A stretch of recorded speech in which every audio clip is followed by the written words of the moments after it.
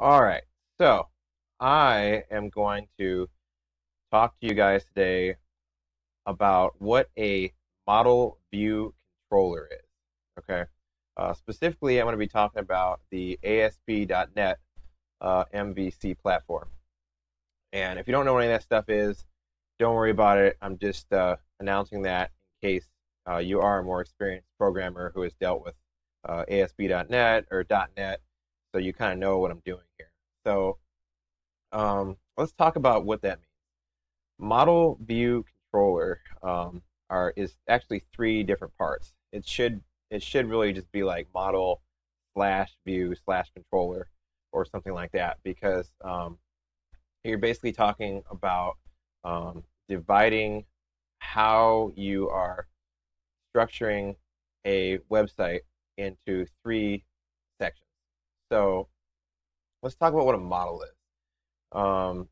First, before you even get to the model part, you kind of have to understand a little bit of the backstory, and that would be first be database. So let me show you something real quick. So if you're going to make a program and it's going to do something like showing bars around town and what beers they have, you're going to have basically two types of objects. You're going to have a bar, and then you're going to have a beer. And the bar, as you can see here in Excel or LibreOffice Calc, actually. So what are things that bars have? They have a name. They have, I guess you could say, a description. So like, if you're going to describe a bar, you would say, the owner or the manager of the bar could write in there, a medieval themed bar that serves craft beer and tasty spirits or something like that. And then it's going to have an address, which actually is going to be split into a street number, street name, and a city, and state, and a country. So those are just really, really basic things that a bar can have. Okay. Same with a beer. A beer is going to have a name. It's going to have a brewer. So whoever makes the beer. It's going to have a description. It could have alcohol by volume, which is the amount of alcohol in it, and etc. So this is basically how a database is going to store information. So let's talk about exactly what a database is first, and kind of what's going on and what we're talking. This data sounds like it's like some super crazy, like nerdy word or something. So let me show you. I'll show you Scott Hanselman's blog. So this is just a blog, but you could use any website. And if you go on here, you can see that there is, the page design, which is like the colors here, and how the text, like how this Maria is yellow, how this text is a certain font, and then there's actually the content of the website, which is like the information in here, especially like the actual blog post. So see how he's actually written articles here. He's got pictures in here. So the database is the data itself is actually the content on this website. So if you were to actually remove the database from this, you would have an empty site with a design. It would just, but he'd have no, like, there wouldn't actually be a blog in here. It would just be a totally empty website. So that will show you kind of the basis, really the basics of almost all websites is data. So in other words, you're not going to have a website without content. And the way the old sites used to display content is what they would do is they would just have pages. So for example, let me go to, actually, I think I can show you.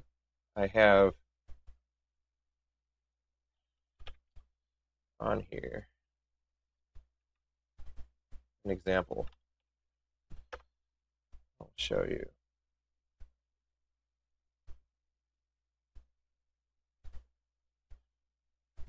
So this site here is like a little silly example site that I made when I was reading an HTML book. And you can see here how up here at the web address area, it is lounge.html. And then you can see here, if I click Elixir, it takes me to lounge/beverages/elixir.html. So what's going on here is this is an old school, old-fashioned website. And this is how most non-dynamic websites used to be made. Or like when the web first started, pretty much all websites were made like this. Like I remember seeing .html all the time, .htm, and other extensions up here. And this is called like a static web page. So what that means is that once this page is loaded, you're not gonna really see anything. You're not gonna have anything dynamic loading after it's already been loaded. So, like for example, if you go to Twitter.com,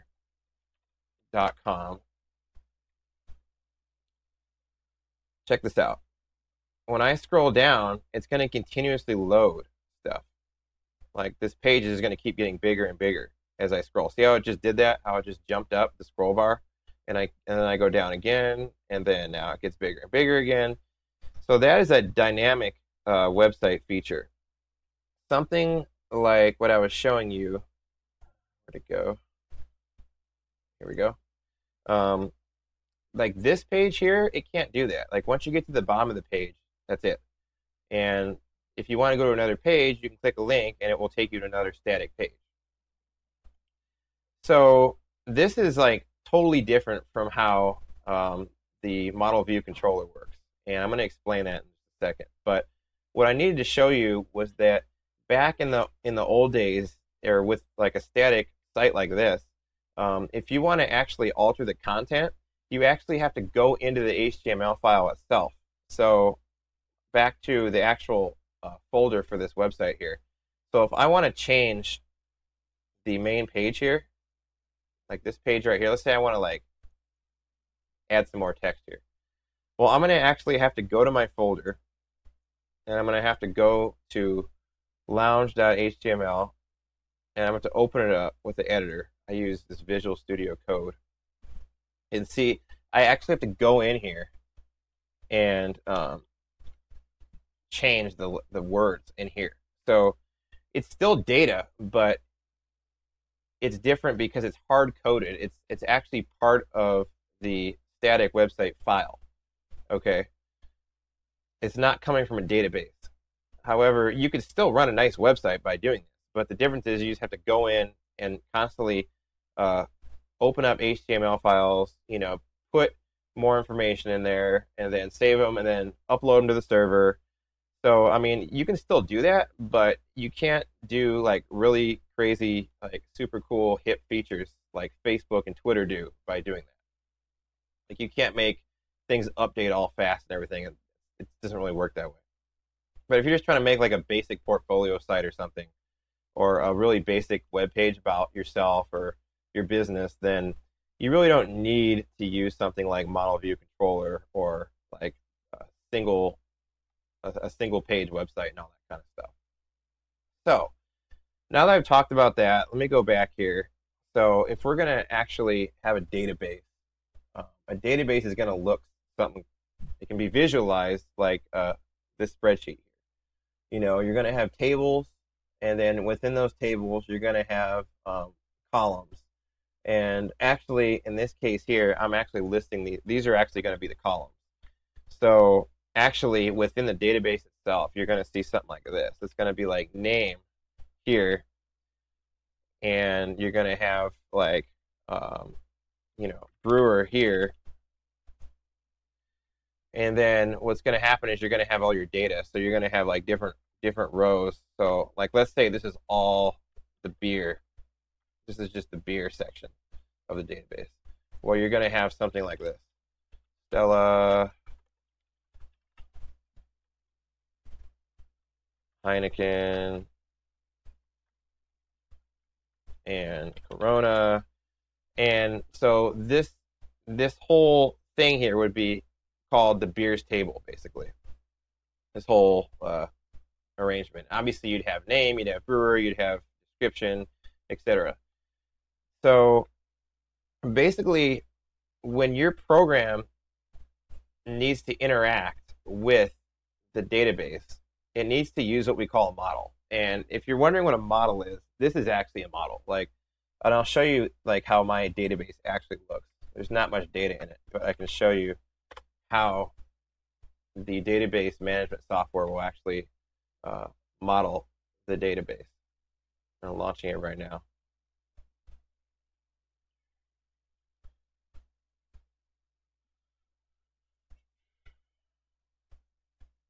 All these windows open.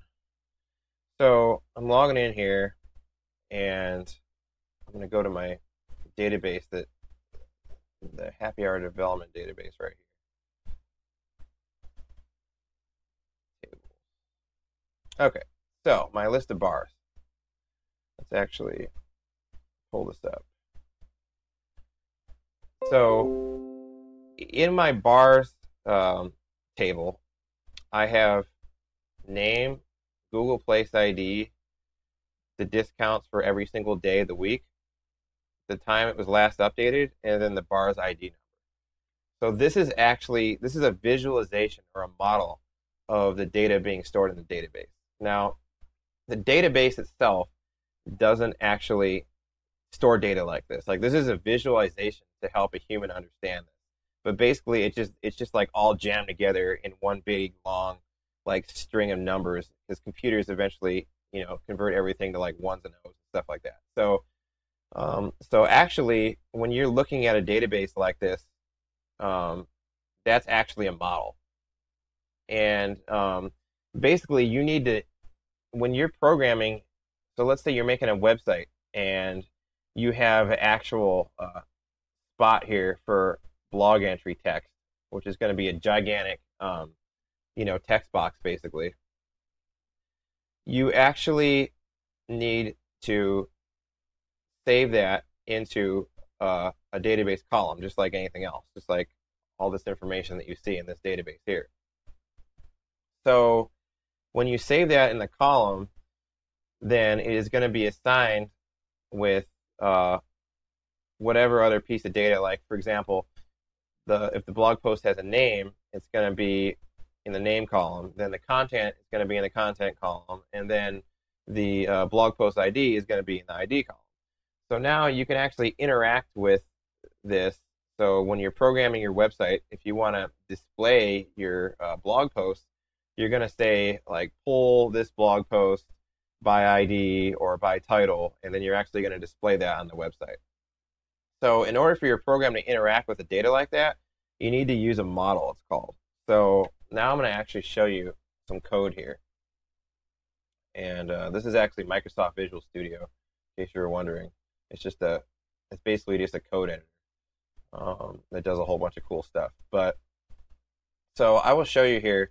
So in my bar controller here, I am actually, when you go to my website, which is actually just on my computer, if you go to list the bars, so if you go to /bar, it will pull up the index page.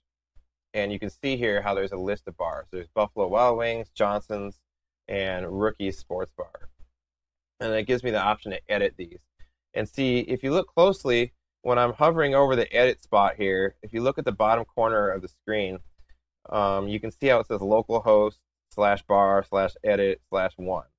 Well, what that's doing is it is sending the bar ID over into this edit action right here. And that is actually doing something. It's executing some code.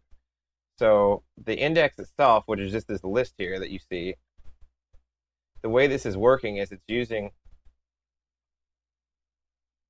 this, how it says bars equals context.bars.toList. What that's doing is it's actually pulling from the database. It's saying, get the bars in this bars table right here, list them, and then display that.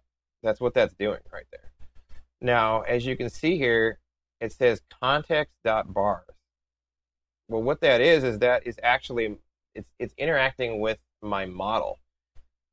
And my model here, if you go to where it says bar.cs, it's nothing but a C# file, and it just has a class with the title of the table name inside of the database. So if you go to the database here, you see this name, Google Place ID, Sunday discounts, Monday discounts, Tuesday discounts. If you go back to the bar class, you can see here all the same stuff. Name, Google Place ID, Sunday discounts, Monday discounts, Tuesday discounts. So this right here is the model. This is the model for the bar class. This is the model for the bar table. And that's what the model is in Model View Controller. It is basically programmatically hooking up to the database with C# code. And then that allows my program to then interact with the database by interacting with this C# code. So instead of going and trying to query the database manually by like running like SQL and stuff like that on it, which if I were to do that, show you what I mean by that. Like, let's pull up a notepad. If I were to do like, I could do something like this: SQL select all from bars where name equals Johnson's, or something like that. See, that would be me having to like actually run SQL on a database like manually, and this doesn't really allow you to be very flexible when it comes to programming, because I'm having to actually include this in the double quotes here, which means that I can't interact the same way with this data in the database and stuff as I could if, for example, I'm actually interacting with the model.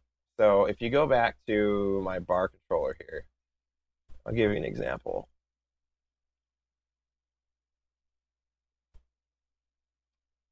So I'll give you an example right here. So this bar in DB, if you look at this code right here, what I'm doing is I'm going to the database, because this context is basically representing the database. That's it. So it's saying database, bars table, and then ignore this for now. This is a little bit more advanced. And then it's saying select a bar in the database where the bar equals the bar ID number equals the given bar ID number here, which actually comes from this right here. So don't get confused by this, but basically all this is saying is given a certain bar ID, pull it out of the database and put it inside of this bar in DB variable. Okay. Now what that does is it allows me to type bar in DB dot. And see, this actually gives me access. It gives me direct access to every single one of those rows, or columns, I mean, in the database. So every single one of those properties that we associate with a bar, like the bar name, bar ID, bars, beers, Friday discounts, it allows me direct access to that. So I could actually do something like this. I could actually say bar in DB, Friday discounts equals none. Sorry. And this code right here, when this code block gets executed, it will actually manually, it will write none sorry in whatever bar we have selected for the Friday discount. It will actually put that into the database, because down here it says context save changes. That means whatever we did up here, enter it into the database. That's what that's saying. Because once again, this context, it actually represents the database itself. So what I'm trying to show you here is that these models in the model view controller, it allows our program to interact with the database, and it allows us to do it in a nice and convenient way that gives us like access to all of these different properties and attributes in the database tables and all that. I mean, it gets a little bit more advanced, and eventually when you start getting into this stuff, you're going to have to learn more about databases and how they're designed, specifically relational databases, and you're also going to have to learn about SQL, which is the language used to query the database. In fact, I can show you that real quick too.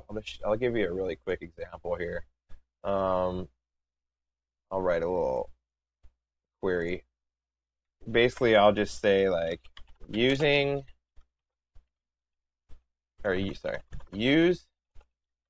happy hour development.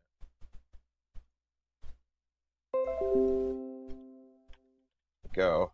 So that basically just tells the database that we are using this data, because I have a bunch of databases, and this is the database that we're going to be working with. So that way it knows what we're going to do here. So I can say select all from addresses.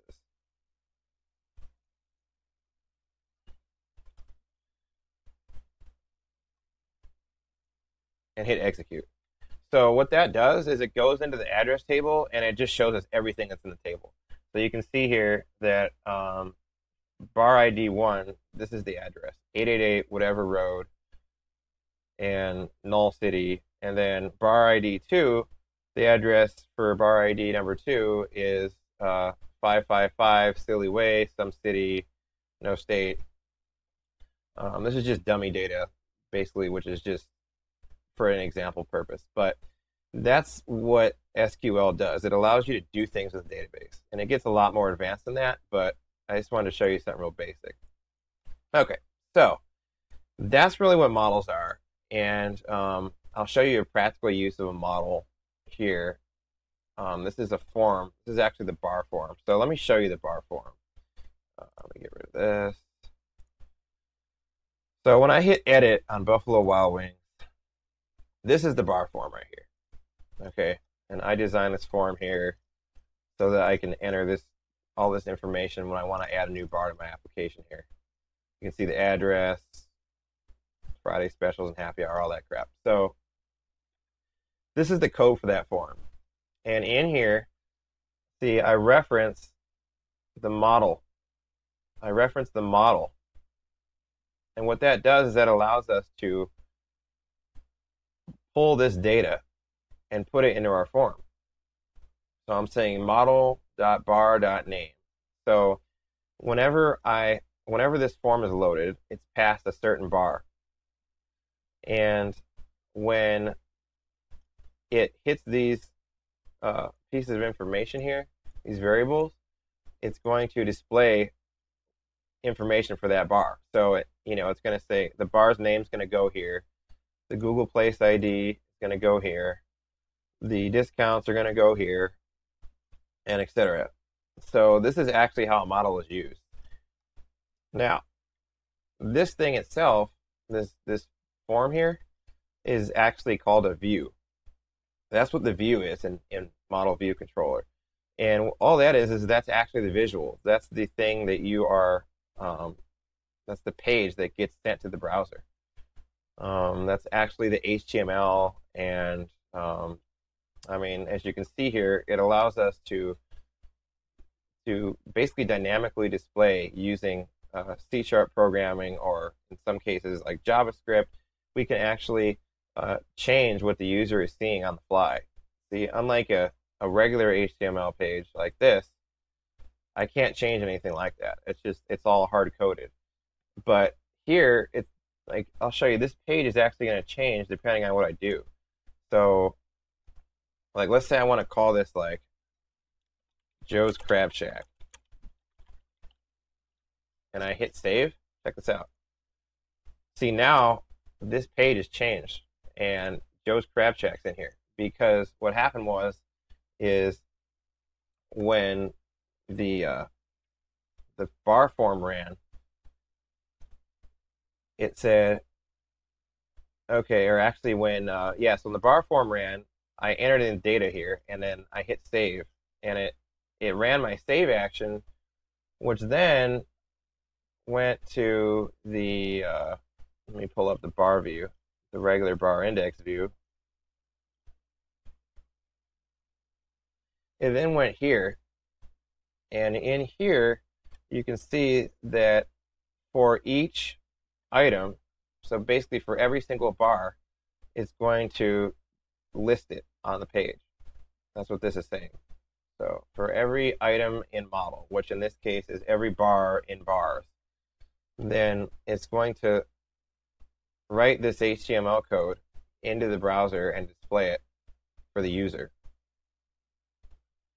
So what happened here is, because I changed the name, this item.name for that database entry was changed. It was no longer Buffalo Wild Wings. Instead, it was Joe's Crab Shack. So that's what they mean by being able to dynamically create pages. It's different. It's a lot different from a static HTML page. Now, let's get to the controller part. That's a really basic view, by the way. You can actually add like a lot more HTML in here. You can add JavaScript. You can do all kinds of stuff. But that's just the real basics of this. So let me talk more about the controller. So as you can see on these kind of pages, I'm sure you've seen this before. See how it says like localhost/bar? Well, let's say I want to edit like Joe's Crab Shack. Well, if I click edit here, it says localhost/bar/edit/1. Well, 1 is the ID number of Joe's Crab Shack. So in other words, this was the first bar that was ever created.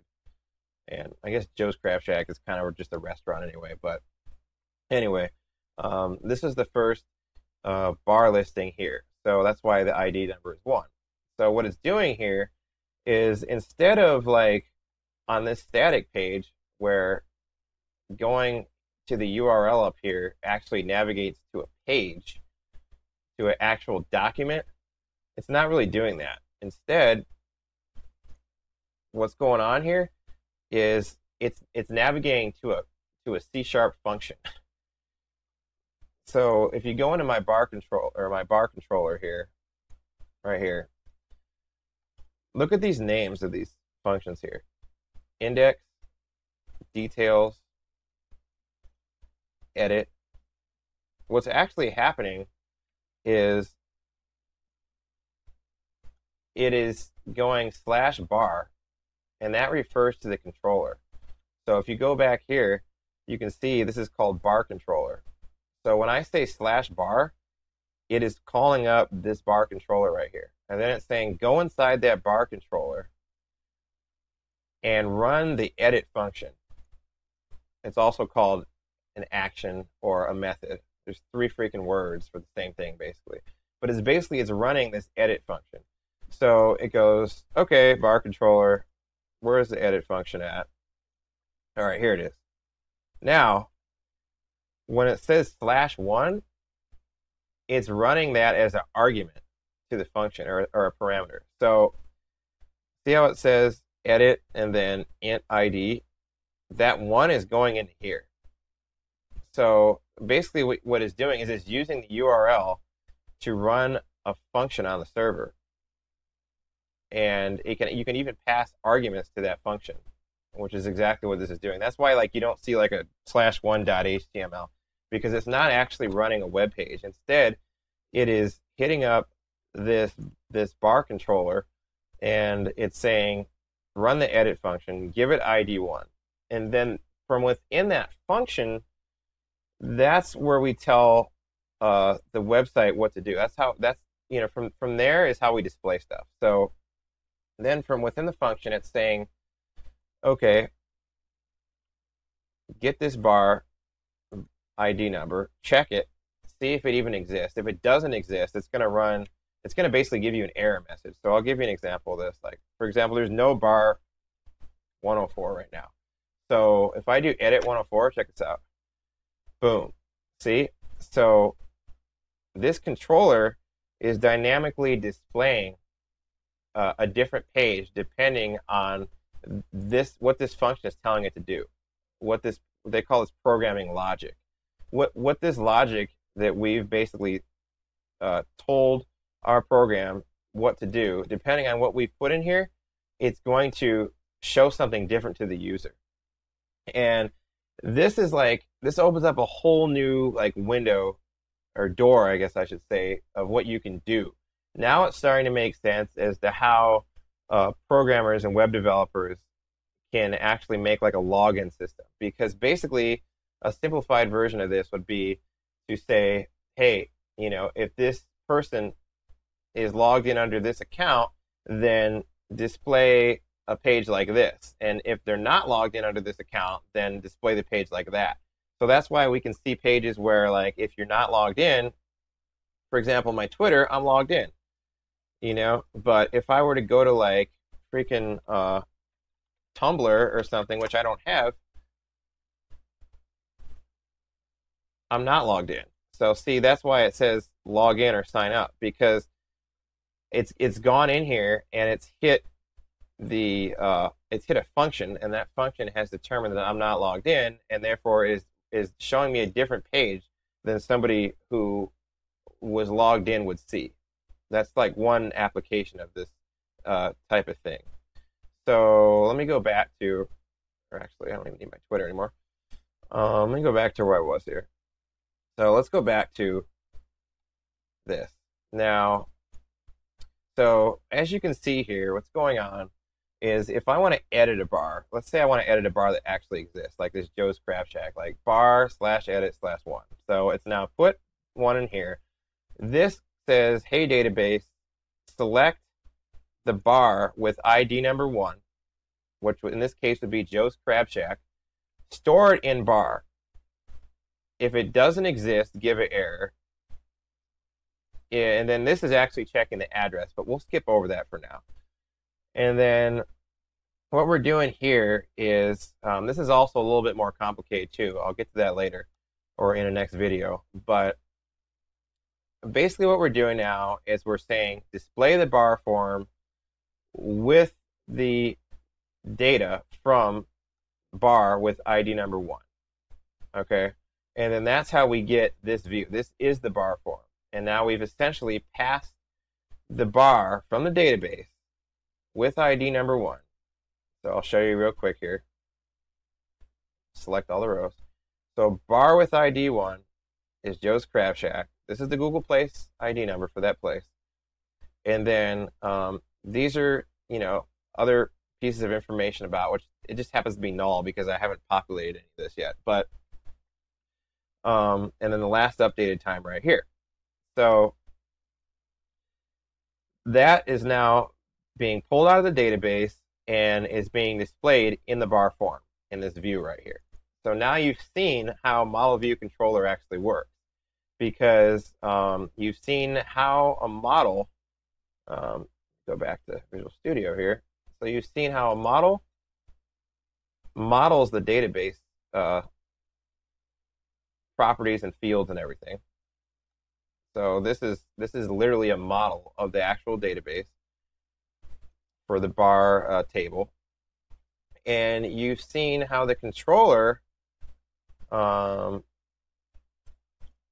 you go to a certain URL or address in the on the internet, it will actually run a different function, and then that function will pull information out of the database via the model, and then it will actually send it right here. Let me show you, to a view.